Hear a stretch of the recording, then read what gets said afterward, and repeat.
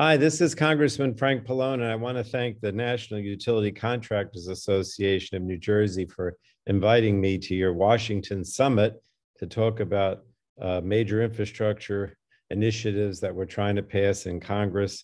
Now, of course, you've heard about the American Rescue Plan, which the president signed in March. That was a $1.9 trillion plan, which was probably one of the most ambitious legislative packages ever signed into law. And that has a major impact on our road to recovery, but primarily focused on crushing the virus. Some of you know that I chair the Energy and Commerce Committee, and we have jurisdiction over healthcare, the internet, broadband, environment, energy, consumer issues, a bunch of things. So we were very much involved in putting the American Rescue Plan together because we wanted to get out the vaccinations and have a coordinated effort to crush the virus, have a good supply chain, make sure all the hospitals had all the protective equipment, but mainly that vaccinations got out to the country. And that's been pretty successful now, and that so many people have been vaccinated, and certainly look forward every day to more things opening and letting people go back to normal. They can't yet, but at least we're certainly on the road. But now President Biden, in the last month or so, has talked about the next phase, another legislative package that's primarily focused on growing the economy and creating jobs. And a big part of that will be traditional, what I call bricks and mortar infrastructure. There are a lot of other things involved with it as well, that maybe the building contractors are not as concerned about, or I should say that the utility contractors might not be as much concerned about. But the bricks and mortar part is very important, and a lot of it comes under our committee. So this American Jobs Plan, which we expect to be part of the package, includes a reauthorization of the Surface Transportation Act for highways and mass transit.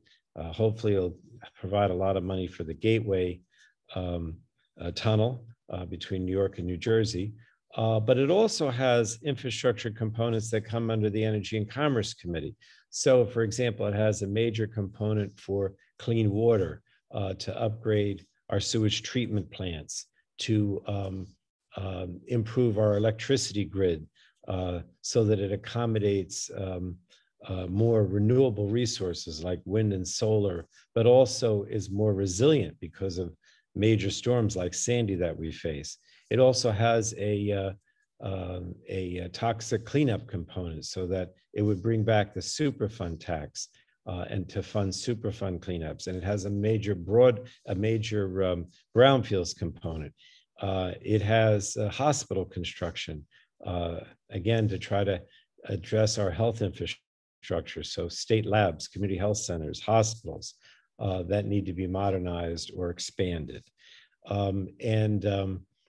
Also has a major broadband component because there's many parts of the country that do not have internet service and don't have build out for internet. So that is what we're working on now. And if you want to get an idea of what is likely to be in it from a bricks and mortar standpoint, you can look at the Lift America Act, which is the bill that's in our committee that includes the non-transportation functions that I mentioned. Or you can look at the Moving Forward Act, which was passed last year in the House, that again has the transportation component, but also has these other components that fall within the Energy and Commerce Committee. But I also wanted to mention before I conclude, because I don't want to bore you with too much here, that what we're hoping is that this jobs bill that includes the bricks and mortar infrastructure that I mentioned also addresses climate change and tries to get us on the road to eliminating or significantly decreasing, I should say, the number of the greenhouse gases in the atmosphere that are causing the Earth to warm and all these climate potentially catastrophic incidents with major storms like Superstorm Sandy or droughts or tornadoes in the Great Plains area. That the climate crisis is really one of the things that is really the biggest challenge of our lifetime, but it can be addressed. And so the Clean Future Act, which is initiative for those climate issues that come under my committee, the Energy and Commerce Committee that I chair, we're trying to get some of those components of the Clean Future Act incorporated in this jobs bill as well. So the Clean Future Act basically looks at all sectors, transportation, on trying to get more electric vehicles and charging stations, manufacturing, to have manufacturers use materials that don't generate greenhouse gases, better fuel efficiency standards. Most important with the electricity sector is to try to have a clean electricity standard so that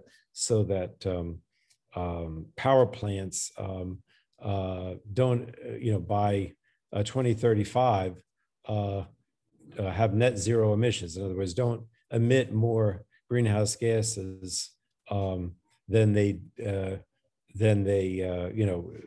did before. And the overall goal is to have net zero emissions in the entire economy by 2050.